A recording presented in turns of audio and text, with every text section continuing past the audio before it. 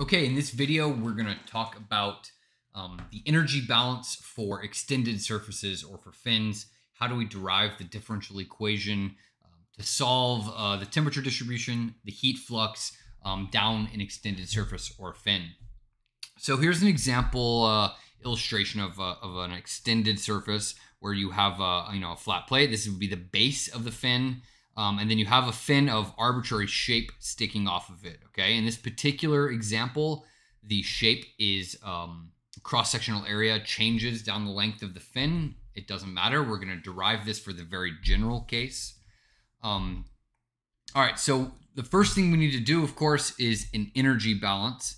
So let's just write our energy balance. Let's say delta E would be the change in energy, or it could be per unit time. Accumulation of energy equals energy in minus energy out plus any energy generated, okay? We're doing this energy balance on this little control volume that you can see drawn here, okay? So we have, this is gonna be the positive X direction, okay? So we have the flux going in at a location X, coming out at X plus delta X, okay? There's a cross-sectional area, which is A subscript C, and then of course a surface area on the outside of the fin, right? And the idea is this fin is cooling. Okay, there's some convection that allows this fin to extract heat or absorb heat. And so there's some energy going out of the fin along the surface area of the fin. And that's what makes the energy balance for fin unique from a wall or a pipe or a cylinder, is that we have in the energy balance, the control volume has a convection loss, okay? So let's write out all the terms. We're talking about steady state. There's going to be 1D steady state conduction. So there's no, all right, SS is steady state. There's no accumulation. There's no change in energy. And generally, there's no generation on a fin or an extended surface. So then we just have energy in equals energy out. Okay, so 0 equals, what's the energy going in to at the location X of this control volume? It's just the QX, okay? So what we can do is we can call this the flux times the area at location X, okay? And let me denote that this is the cross-sectional area we're talking about here. So this is A subscript C, cross-sectional area of the fin. The energy going out is gonna be minus the flux times the area at X plus delta X, okay? So this is our in and out of this surface and then this surface. But we also have a heat flux out due to convection from the surface area of the fin. Okay, so we know that convection, the heat loss due to convection, follows Newton's law of cooling. So we have minus HA, this is subscript S, okay? And we're gonna call it a delta AS because it's a differential surface area that depends on the width of your control volume, this dx width. T minus T infinity, okay? T surface minus T infinity. This is Newton's law of cooling. So in this case, we have two energy out terms coming out of the control volume, cross-sectional area and from the surface, and then in on this side.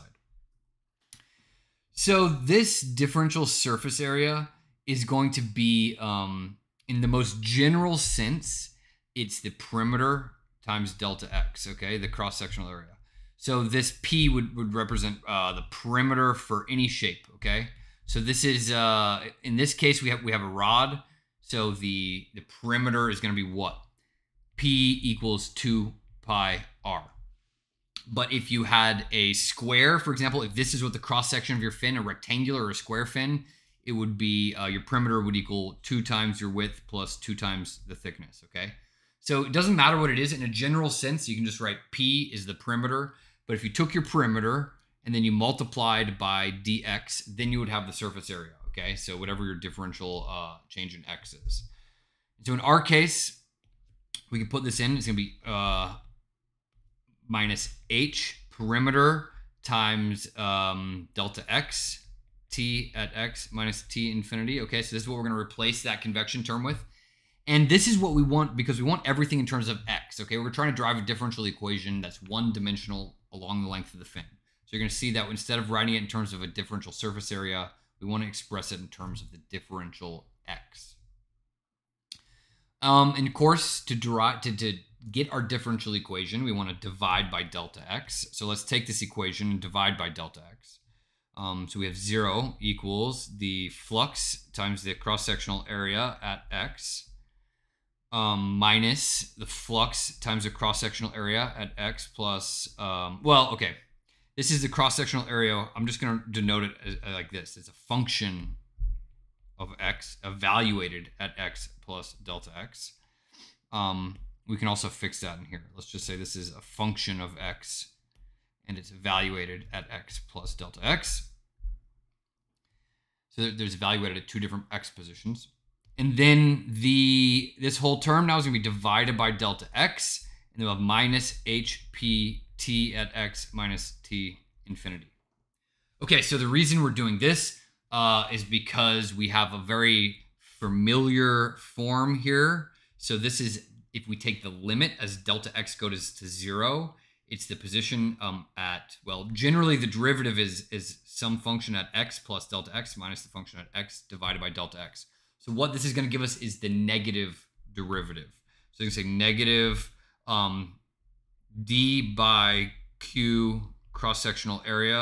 I'm going to keep it so we're clear that it could be a function of x by dx. Okay, so that's the limit as delta x goes to 0. This is the definition of a derivative, or definition of the negative derivative. So if you swap these two terms, it's the derivative. And then minus hp t of x minus t infinity. And what we're going to do is, we know that heat is conducting down the length of the fin or the extended surface. So you're going to plug in Fourier's law, which is heat flux is minus k, which is the thermal conductivity, times dt dx, or k grad t. And in most cases, I mean, we're talking about a basic or an entry example here.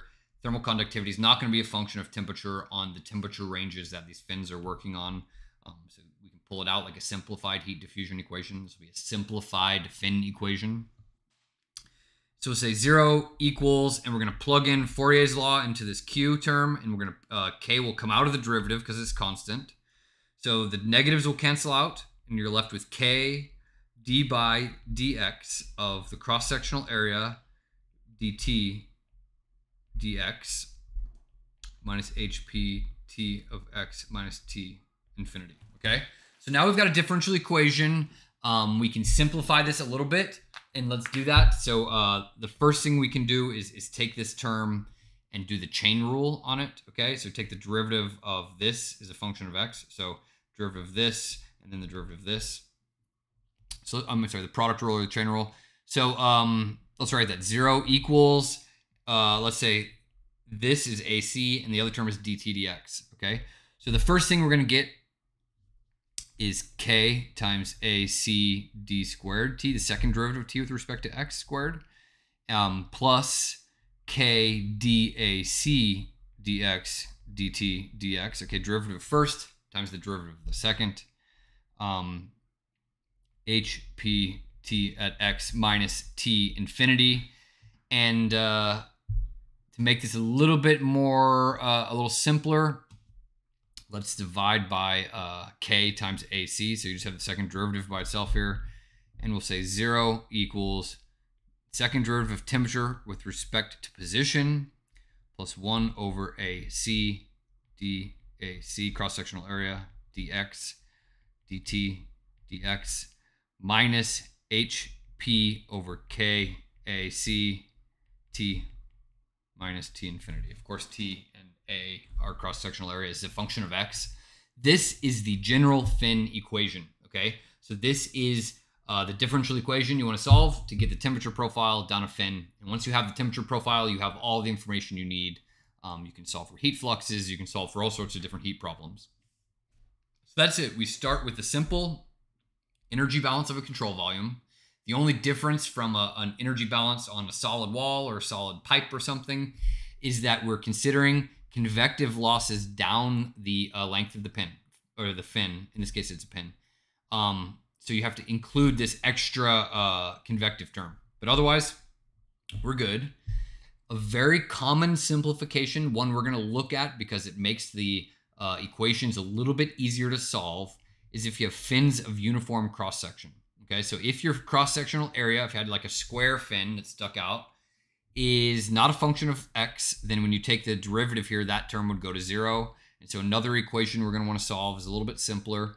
This is the second derivative of the temperature with respect to x squared minus hp over k ac t minus t infinity. Okay, so these are fine. Of course, engineers don't like to solve these equations in real units because we can apply any sort of scaling to them if we look at them just non-dimensionally. So let's non-dimensionalize this equation to make it a little bit easier to solve. So we need to look at what is we're going to use theta to non-dimensionalize the temperature. We use z or z to non-dimensionalize the length scale. So z is a little easy, okay? So look, you have a fin. This is looking at the fin from the side. This would be the base of the fin at x equals 0. And this would be the tip of the fin at x equals L. So it's got some length L. That's a natural length scale to divide our, to normalize our x variable by. So x over L is going to be z. Okay, I think this will work out beautifully. And the other one, you can see in our equation, we have a T minus T infinity. Okay, so you're looking at how the temperature changes relative to T infinity. So the idea is, you know, okay, I found this on the web for looking at relativity infinity. Check it out. So the idea is we're going to have the temperature of this fin cooling down the fin. So when it cools all the way, it's going to get to the temperature of the outside air if you had perfect cooling, okay? So you want to compare what the temperature is at its hottest point or coldest point to what it is if it cools according to what the fluid temperature is. And so, for example, if you do T minus T infinity divided by the maximum temperature difference that's going to show up here, which is temperature base minus T infinity, okay? What happens is at the very base of the fin, the temperature is going to be TB, which is temperature of the base. So this is going to be TB, and this whole theta will be 1, okay? So at the base of the fin, theta equals 1. And then what happens is when the temperature of the fin matches the cooling temperature of the fluid, T equals T infinity, this is going to go to 0. So theta is going to go to 0. So what you're doing now is you're non-dimensionalizing this to look at how the temperature profile is changing from 1 to 0 instead of from TB to T infinity. Okay, so this is a natural scale, and you're going to see how simply it's going to fit into this equation due to the way that the temperature shows up here. So let's do that. Let's non-dimensionalize this equation.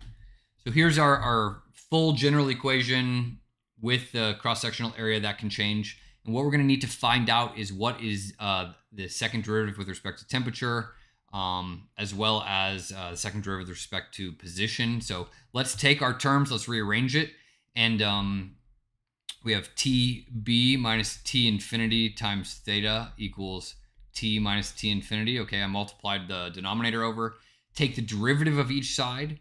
You have TB minus T infinity d theta equals dt, okay, because this is a constant. And then what you're going to have if you take the second derivative, same thing. TB minus T infinity d squared theta equals d squared t. Okay, so now we've got a term to substitute in the second derivative with respect to temperature. Let's do the same thing with our spatial variable. So we have L times Z equals X. Take the derivative, that's going to be L dz equals dx. And then for this term, it's actually dx squared when you're looking on the bottom of this derivative. Okay, so we need to square this. You don't take a second derivative. It's actually L squared and then dz squared equals dx squared. Okay, so this is going to be the substitution we make for our other derivative. All we need to do is plug these terms in. Okay, so let's plug this in for dt. Let's plug this in for dx squared. We're going to have 0 equals TB minus T infinity times d squared theta divided by L squared dz squared. Okay, so that's the two substitutions for this and this. And then we have plus 1 over AC. On the bottom here, this dx, let's see, dx is going to equal L dz. So we're going to get an L on bottom. And it's going to be dAc dz. Same thing here. We need to have this temperature come in. dt is going to be this term. So we're going to get a TB minus T infinity d theta, and then divided by dz with an L is going to be L squared out front. Okay. And then for this term here, it's going to be T minus T infinity. We need to put in terms of our dimensionless theta. So if you look here, T minus T infinity is just TB minus T infinity times theta. So it's minus HP over KAC TB minus T infinity times theta. Okay. So that's these terms. Let's multiply by L squared. Okay, so we're going to get an L squared here, and these terms, they'll cancel the L squared out. You can divide by TB minus T infinity, and it'll cancel out of every term because, you know, the left-hand side is 0. And then, yeah, let's write this out. We have 0 equals the second derivative d theta dz squared plus 1 over AC d cross-sectional area dz d theta dz minus HPL squared over KAC times theta. Okay, to write this in a form which is very common for differential equations, let's define m is like it's just a math term. Some m squared will be a variable we're going to plug in. And we're going to define m squared as a collection of these constants or constants HPL squared over KAC. And we do this because we're going to get a form of an equation which can apply. It doesn't have to, okay, for heat transfer, this will be m. And if we're looking at electron transport, you know, this equation could be derived with a different m, but we're going to get a general equation which you could have in any sort of transport class. And we're going to plug this in. We're going to plug m squared. So our general fin equation is d squared theta dz squared plus 1 over AC dAC dz d theta dz minus m squared theta equals 0. This is the general fin equation, now the dimensionless general fin equation. It's a second order homogeneous differential equation. There's many techniques to solve this. And now it's dimensionless, so don't need to worry about the length of the fin or the specifics of the fin.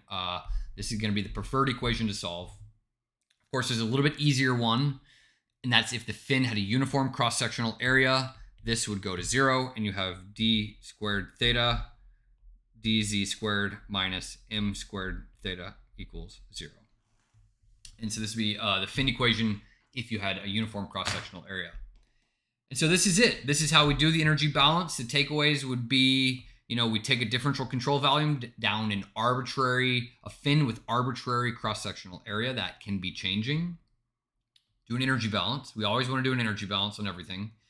You get the differential equation for a general fin. This is dimensionless. And then we are also going to talk about fins of uniform cross-section, a little bit easier to solve this equation. And let's keep in mind when we talk about fins what the theta and z is. So theta is going to be our temperature term, and it's going to scale between, instead of TB to T infinity, theta scale between 1 and 0. So we're looking for theta to go down along the length of the fin. And if we write it this way, it doesn't matter if the fin is cooling or the fin is heating. It's that theta always goes from 1 to 0. By the way we set this up. So it counts for heating or cooling or whatever you want. It's just how does the temperature change from the base relative to the fluid temperature. And then the length scale, of course, goes from 0 to 1. And that's it for the energy balance on a fin.